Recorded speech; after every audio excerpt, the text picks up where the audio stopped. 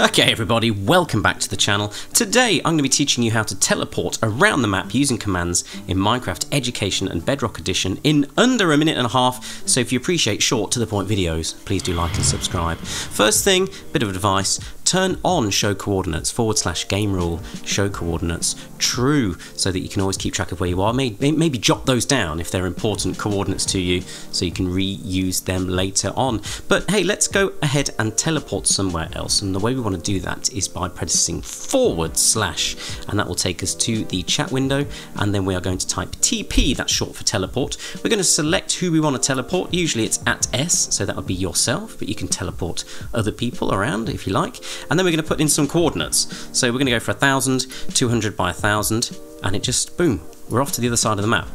The second number, the y-axis, is the height. Okay, so if you want to make sure you're not inside a mountain somewhere, then do that.